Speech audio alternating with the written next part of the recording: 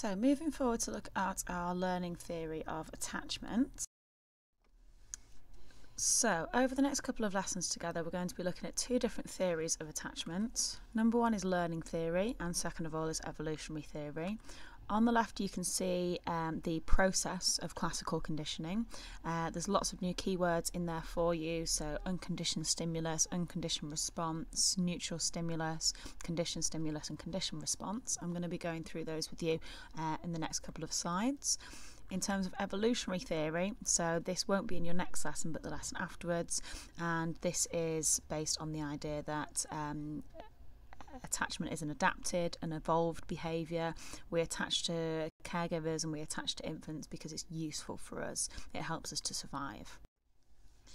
So just to recap with you what I've said on the last screen, on the last slide, there's two theories which explain why we attach.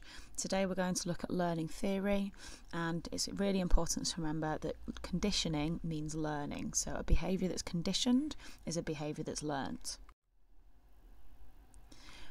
So a key study that it will be useful today and also in future lessons when we come to our approaches topic is the key study of Pavlov.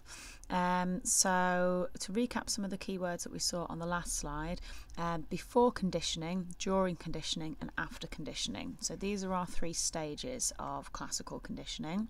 Before conditioning, an unconditioned stimulus leads to an unconditioned response. A neutral stimulus leads to no response.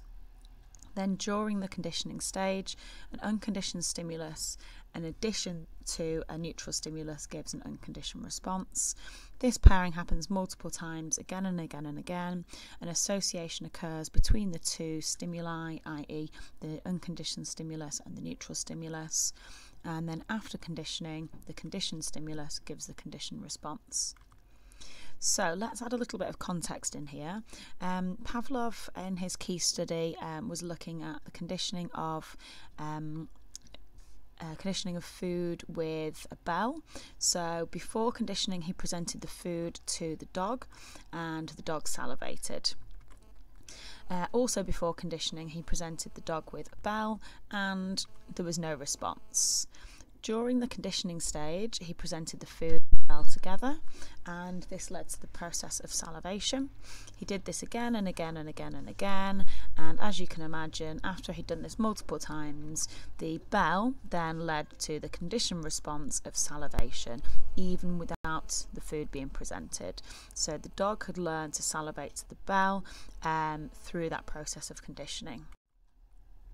So how do we then apply this to attachment? So before conditioning, same idea. So you've got your unconditioned stimulus leading to an unconditioned response. This time it's the food, and this leads to happiness. So babies don't need to learn to feel happy when they're presented with food. It just happens naturally. It's a reflex response.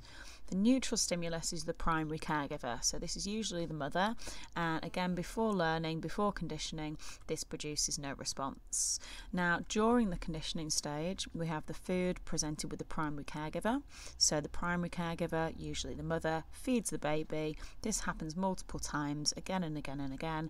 An association occurs and that baby feels happy.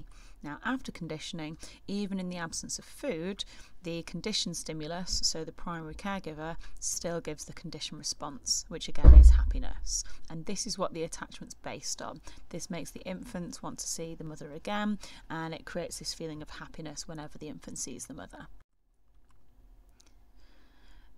There we've got it with some pictures. So again, you can see the same idea, the food leading to happiness, the mother and the food presented together, the mother feeds the baby, which leads to a happy baby, and finally after conditioning, the mother itself or the mother alone still produces that feeling of happiness. And again, that's what the attachment is based on. So that's the end of the screencast for today. Without looking at the notes or on this PowerPoint or the pre-reading, you need to make sure that you can explain the 4 stages of classical conditioning: 2 before conditioning, 1 during conditioning, and 1 after conditioning. Give the keywords at each stage, explain the difference between a stimulus and a response, and explain what's meant by conditioning.